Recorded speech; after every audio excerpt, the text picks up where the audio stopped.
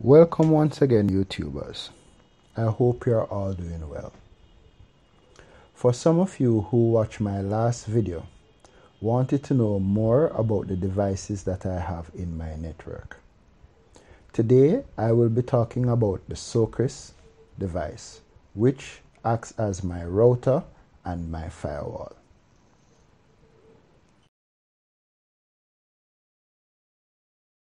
A router is a device that acts as a gateway between two networks.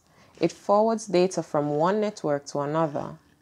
In a home network like mine, a router allows data to move between the internet, a global network, and my local area network or LAN. To achieve this, the router has two sets of network ports, one the internet and the other one for the LAN. As mentioned before, the Soekris device serves as a router, but it also serves as my firewall. Now, what is a firewall? A firewall is a device that monitors and controls the traffic going into and out of a network.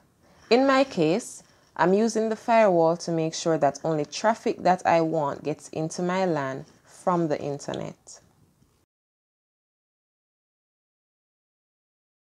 Here you can see 4 lights on the front of the device.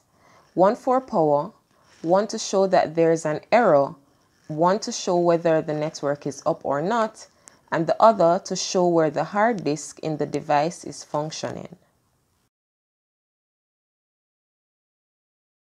Picture, you can see 3 network ports. The device is configured so that the port labeled ETH0 is the internet-facing port. The port labeled ETHE2 is for my LAN. The port labeled ETH2 is configured for a second network, and this network is called DMZ. Now the DMZ is walled off from the LAN by the firewall. Well, you have made it to the end of the video. If you had found this video entertaining or informative, please click that like button. With that, I'm out.